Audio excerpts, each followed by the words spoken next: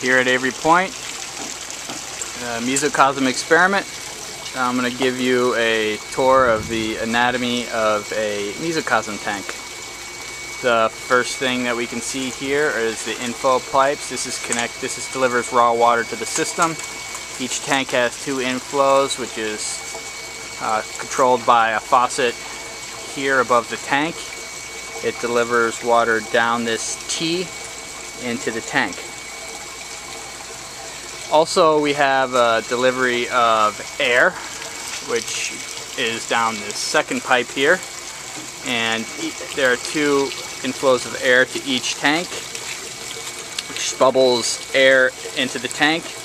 Although the water is well oxygenated, we just have redundancy with the bubbler, just in case we do have a problem with water delivery.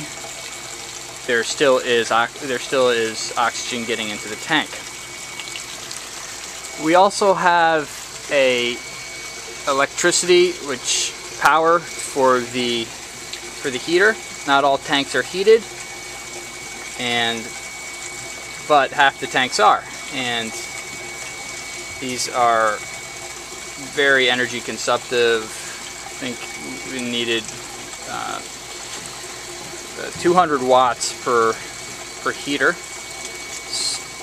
Also, we have a Cat 4 cable, which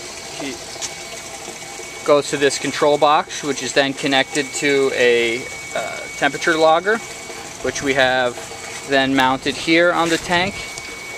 And this temperature logger is about halfway down in the water column of the tank and records temperature 24/7. Each tank also has a divider, which divides invasive and resident species treatments in each tank. And of course, there is an outflow for each tank, and the water flows out of the tank down the drain tube, and the drain tube reconnects to the Rankin Lab drainage system. So there you have it. This is the anatomy of a tank, and these tanks with capacity are around 800 gallons, although at the bottom of these tanks there is about 3 to 4 inches of sand, so that consumes some water capacity right there.